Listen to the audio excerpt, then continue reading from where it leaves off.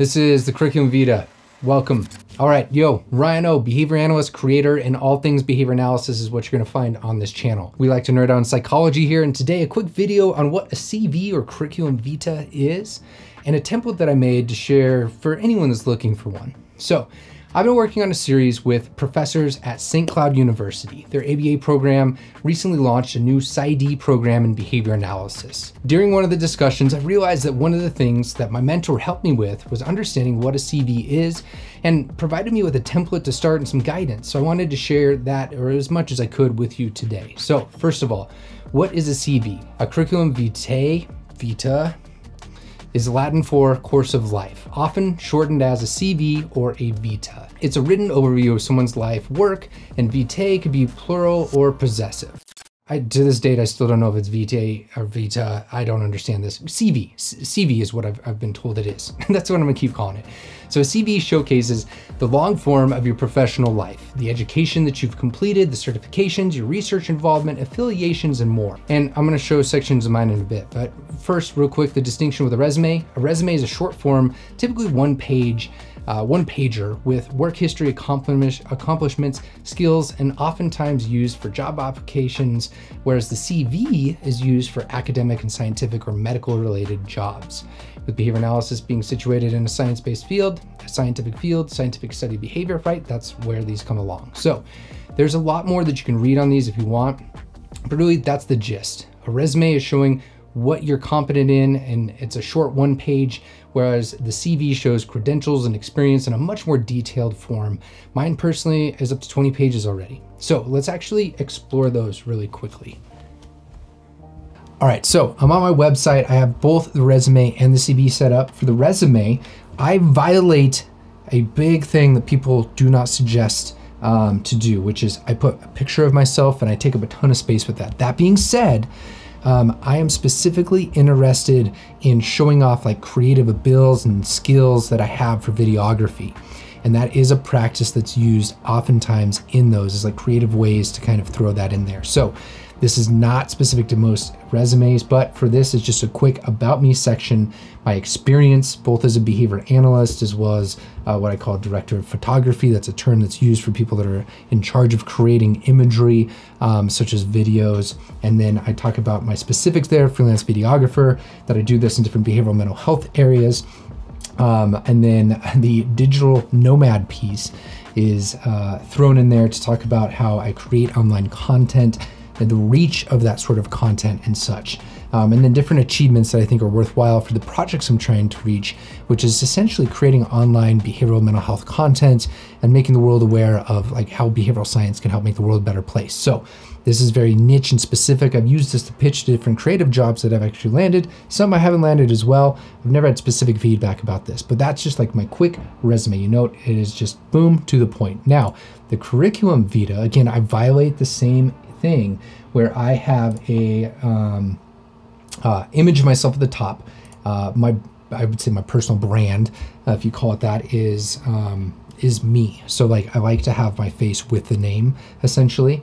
So for this one, educational history is at top. I was taught that that is always there, and you keep that up there. So my educational history is up top, and I went in reverse order. So like I took a class in high school, that's at the bottom, and then in my undergraduate experience, both my degree obtained as well as my minor, and then my degree thesis when it came to Florida Institute of Technology, my graduate training, and an accolade that I had there as well for outstanding graduate student of the year that I obtained too. So this is like, boom, here's my educational history. Again, typically this image is not gonna be there. It's not gonna be in my template, and you do not include those.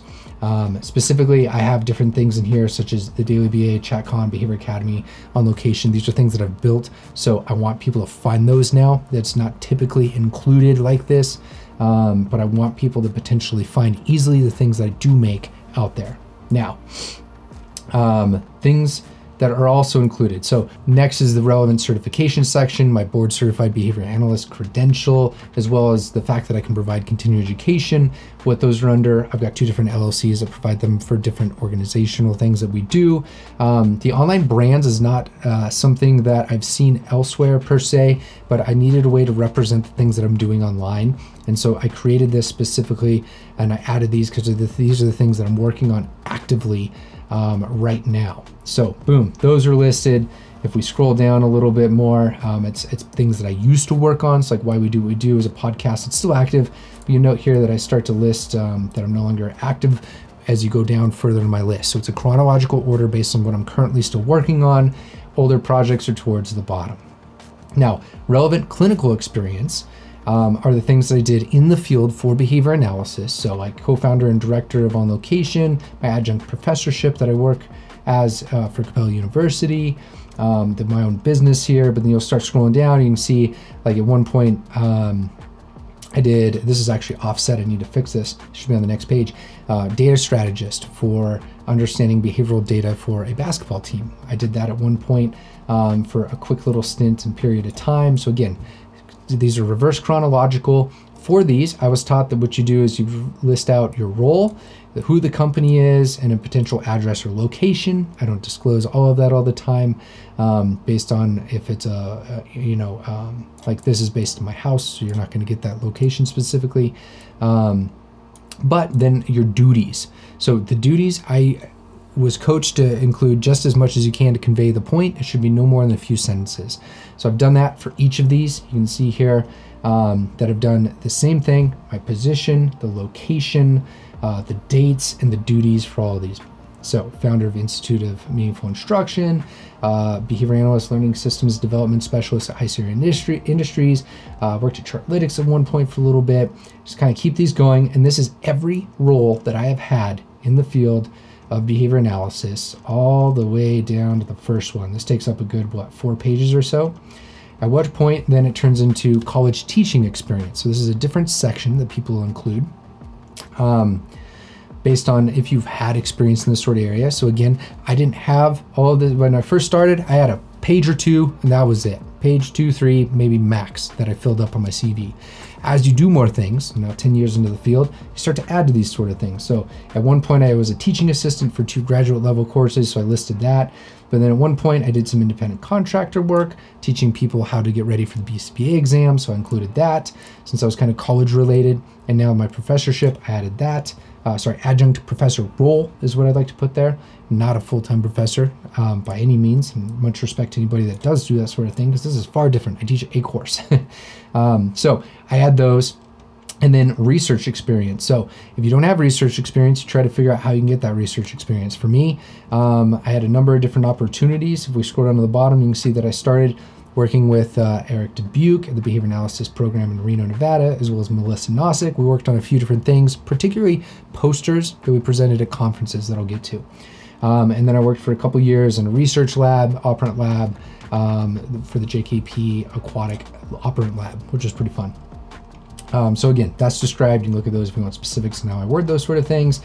Professional committee membership. So this is a section specifically for when you are a part of creating some sort of content or role or thing for the communities. These are volunteer roles almost all the time. Both of these, the Cambridge Center one as well as the program committee for ABI, was a complete volunteer role. Outside of, I believe, ABI waived our fees for the time that we had put in for the conference that we were helping organize. And they gave us like a nice little thank you, right? But these are like, I'm not paid for these, but there may be some perks as a result of being a part of them. And that one was help designing the conference, doing some grunt work on the back end for those, and those sort of roles. So now I had maintained, I need to see if I'm still current on these, but different places that you are a member of, professional associations, can help show people what you are, how active you are in the community and continuing to learn at certain things. And so when it comes to Honor Society of Pi Kappa Phi, Standard Acceleration Society, OBM Network, like there was different things that I was a member of. I need to actually check on these because these lapse. So I try to repay every year and become a member there to support my local chapters, but also be involved and learn more and things like that. Relevant volunteer work. So these are things that I've done at different points for different organizations in the field. where I was a volunteer. Of course, people like to see volunteer opportunities. So my first one was the Nevada Association of Behavior Analysis volunteer for their annual conference. This was a one-day thing, but some of these are a little bit larger. When it came to like the guest reviewer for BAP, I got to do something there where I got to guest review a article that was being published, and kind of things in between. Recently got to add a book chapter. So this is an area that I had never had anything on. I just recently got to add. And the book chapter is pretty cool. It's not out yet. So when it's not out, you can say it's accepted for publication, but it will be out on a certain date. I can actually update this now that we know the date we think. So these are things that you're continually coming back to, right? Conferences hosted. Since I got into the partnership game of hosting my own conferences, I made a section here just to show that I've got some experience on how to put together physical and online events related to professional development in the field. And then there is a slew of different things when it comes to poster presentations, and most people will make a distinction between, invited presentations and workshops versus just ones that you had submitted. So in the field, any scientific field, you can submit to present, go to a conference, present your work. When it comes to behavior analysis, this is no different. I've done a whole ton of these. It's actually, I gained a lot of the knowledge that I share on the channel now. And I list the I would say the quote most important ones, which are the invited ones, up front first. So these are invited presentations. You list these just like you would in APA format, more or less, with who was involved, the title, the location, etc. So there's a standard format for these. So invited presentations is a section. This is actually a part that I'm pretty, I remember my first one that I listed here in 2013 with Julio. And it was, this is a cool section because you can tell that people are interested when you start to get these invited things. And it took me 5 or 6 years of presenting regularly to start to even be potentially looked at for an invited presentation. These are an honor. Workshops have their own section. Presentations have another section that are not invited. So you can see here, each of these are individual presentations that were completed at somewhere at a behavior analytic conference for the most part. Some of them are non-behavior analytic. So scroll down, and then posters, formal poster presentations. I haven't done these for a number of years. It's been since 2017 since I've been involved in one. But there's a good, I don't know, 50 posters here. So we used to present a ton of these. And you just list each one. The cool thing about a CV that I didn't get into is if you find somebody's online, which is why I host mine online, is actually for this reason, is when you're searching around, Google can like crawl and find these sort of things for people that are looking for things. So like if you're looking for something that I've done in the past, potentially or coincidentally just off of a keyword, it might point you to this and it might help spread your work. So mine being hosted online, people might be searching for something like reverse chaining procedures in clinical practice. Maybe they look up reverse chaining procedures. They might find this document and then reach out saying, hey, I found this. I saw your contact information. Can I have the poster? What did you learn from it? Something like that, right? Down a little bit lower are awards. This is actually the very end. Different awards that have been received.